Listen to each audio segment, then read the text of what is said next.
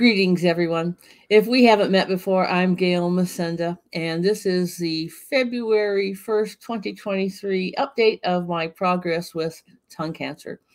First of all, let me thank you for all of your kind words and support and prayers over these last weeks and months as I've been going through this journey. You know, it's my faith, first of all, and then my family and all of you that have really been keeping me going. You've been so kind and gracious with your phone calls and letters and cards and flowers and other things of support that just have made all the difference in the world to me. And I want you to know how very, very much I appreciate that. It really keeps me going. All in all, I'm really doing pretty well. My energy is slowly returning. I feel more like me, and everything is healing as it should be. You know, in September and October and November and December of 2022, I had one surgical procedure a month.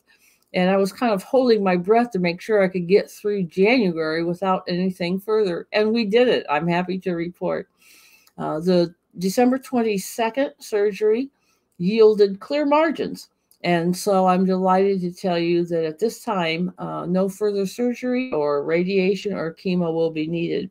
However, we're beginning that every other month trips to the office, doctor's office, to make sure that we're monitoring and following everything very, very closely. I'm happy to do that. That's not a problem.